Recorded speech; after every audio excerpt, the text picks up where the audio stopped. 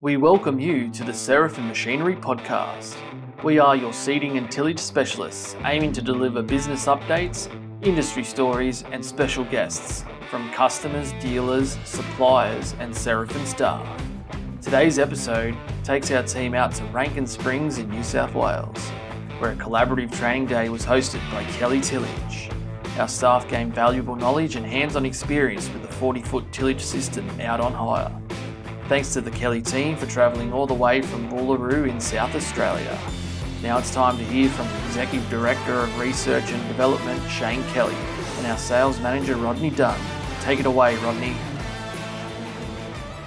G'day everybody, Rodney from Serafin Machinery, and I'm here with Shane Kelly from Kelly Tillage, all the way from Booleroo Centre in South Australia, who's come over with his team to give us a bit of a run through and a bit of product training, as we are the new Kelly Tillage dealers for the Riverina.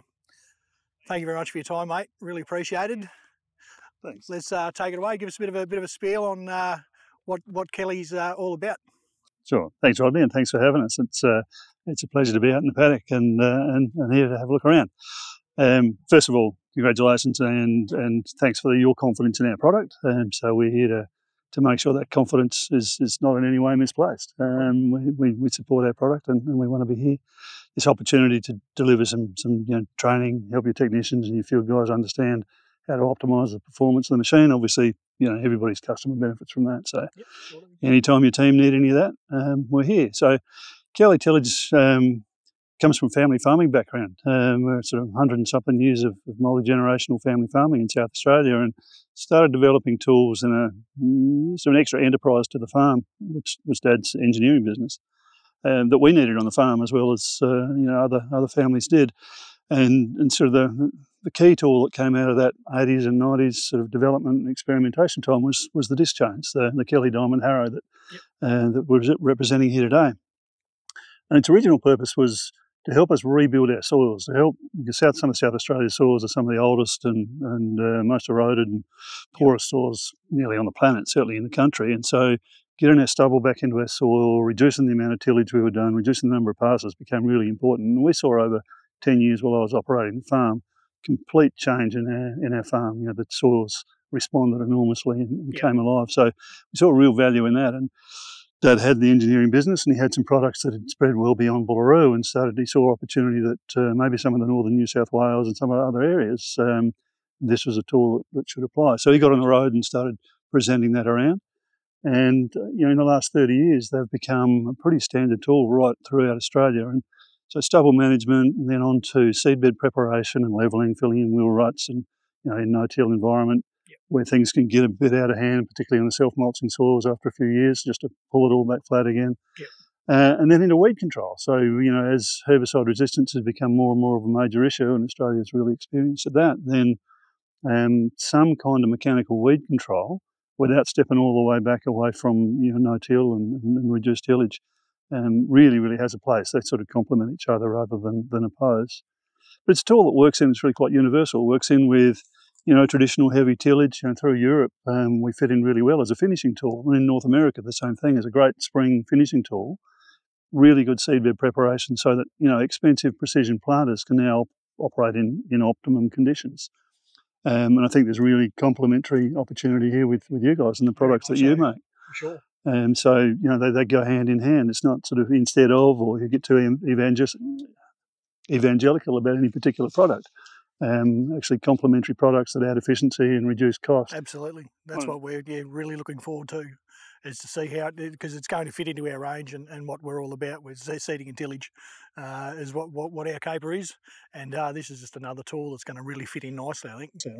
I think you're right. So really hard in especially Australian conditions to increase productivity dramatically. So where you can increase margin by reducing cost, that becomes a really important factor, and probably more so in Australian conditions than certainly Northern Hemisphere conditions. North America and Europe, both really important markets for us. The US is a major market. Really picked up, hasn't it? It has. It's sort of, when we first started exporting there, it was a handy, supplement and risk management, if you like, to the Australian market, but it has gone on to dominate. It's such a big market, and opportunity there, is a long road in front of us for opportunity. And we're seeing markets like Argentina, really no-till environment, quite fanatical no-till, are really embracing this. The sales in the last 4 years since we've been in Argentina just really have grown to strong levels and continue to grow. That stimulated interest in Brazil.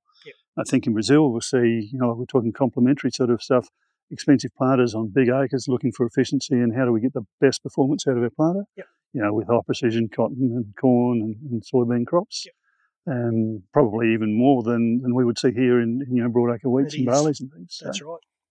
So, we offer a tool that let's call it just a good, honest, simple tool. It's low maintenance. It's really low cost to run.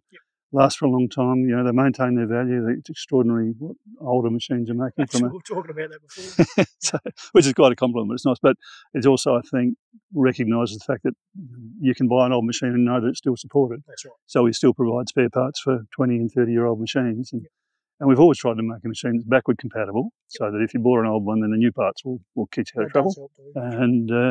And guys can, the most important thing is to be able to keep going on the day. We know in Australian conditions you haven't got, when it's right to be in the paddock, you need to be in the paddock. You haven't got unlimited time. So it's made out of steel. You can weld it up. It's got standard bearings and components and things that, you can just get out of your farm workshop most of the time and keep going. And it's simple. That's the other thing. It's nice and simple design. It's not very complicated when we get into it. So I think it's a really versatile tool. Does a range of things. Really cheap to run. Really easy to maintain and service. And you don't need to keep a big range of spare parts, but it's great that you guys will keep a good range of spare parts, so that'll service quite a regional area here. When something does break, and invariably they do, it's a Tillage machine. It's ground engaging, so they're going to wear out, and somebody's going to run into a tree with it. They're the two truths in life. So. That's right. So no, it's good. So we're really encouraged, and there's a good reference sort of group of customers over the last 15 or 20 years, smattered right through this sort of region, maybe not so much in the MLA, but certainly all the areas surrounding it. It's dry land, broadacre stuff now. So. It's amazing where they're popping up from taking on the brand, just how many there is in this area. But when you start seeing the job that they're doing, you can really see why. There's a lot of farmers out there that are looking this way as a solution, and it's doing a great job. The other comment that they've also made is the reduction in fuel for per hectare. They seem to be very fuel efficient. They are really, because we're really trying to work shallow, and sort of if you look at the really shallow spectrum of stuff, there's a couple of different tools in there, but the ultra shallow and through to the sort of the middle third of that spectrum, we cover really, really well. If you want to make sure you have to be able to push the lever and dig it when it gets a bit tighter, or you really want to chop big corn stubbles or anything, there's other tools that are probably better there. We can perform well in that space, but I wouldn't say that's our space necessarily.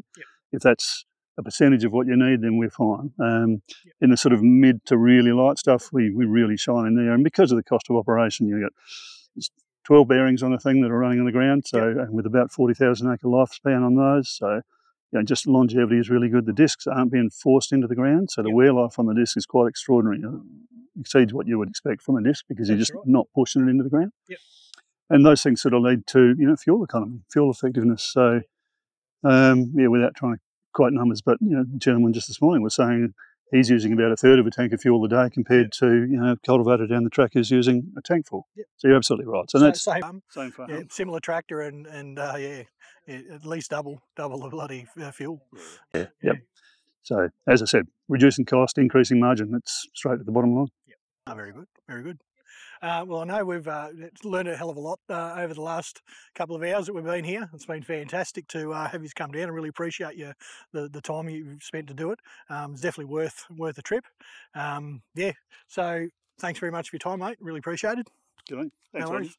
Thank you. Good for us, and important that we get out of the office and come out and spend some time with customers. It's always good, isn't it? Thanks for having us. My pleasure.